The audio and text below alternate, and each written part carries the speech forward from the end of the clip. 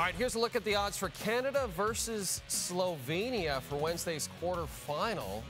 Brought to you by FanDuel. Canada, an 8.5-point favorite to beat Slovenia. And in the World Cup, Canada's won 4 of their 5 contests. Their lone loss coming against Brazil.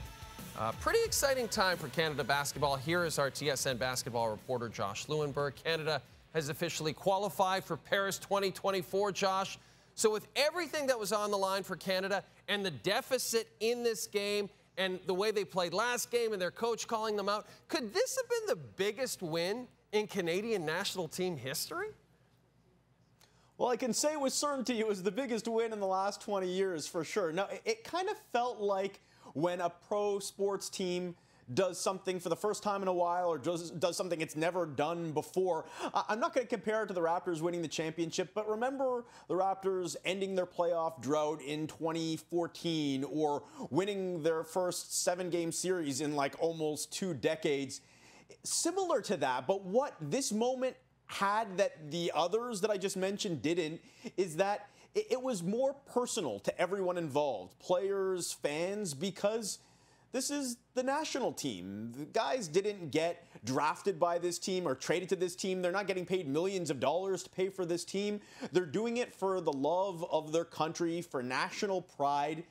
And that's what made it special. And you could see that, especially with guys like Dwight Powell and Kelly Olynyk.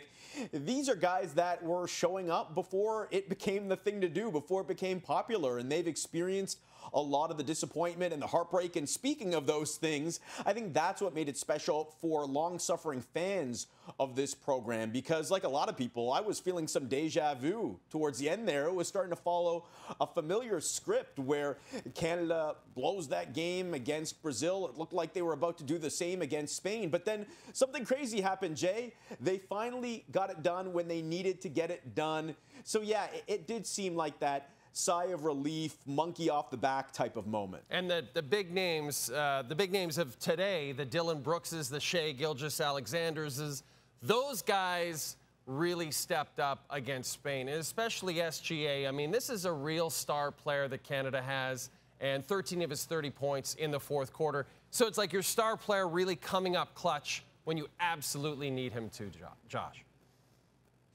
And so much is made of what Shai has done to elevate the program. And believe me, he's done a lot to elevate the program. But look at it the other way around as well, as where I think this experience has been really good and will continue to be really good for Shai. I mean, given what was at stake in this game and the fact that he's only played in 13 playoff games in the NBA in his career and none beyond the first round, you can make the argument that this was the biggest game of his life, of his career.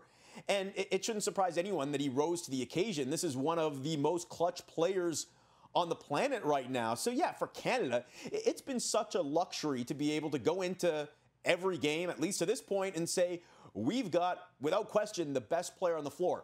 Not sure they're going to be able to say that against Luka and Slovenia, but even still, you've got a guy like that, you feel good about going into battle every night. He's a true superstar in every sense of the word. And Josh, we know they're going to Paris now. We know they're going to the Olympics. The question is this the squad they're going to have, or is this success going to maybe allow them to hopefully bring on a couple other players who aren't with them right now? I'm thinking of the Jamal Murrays of the world, the Andrew Wiggins of the world.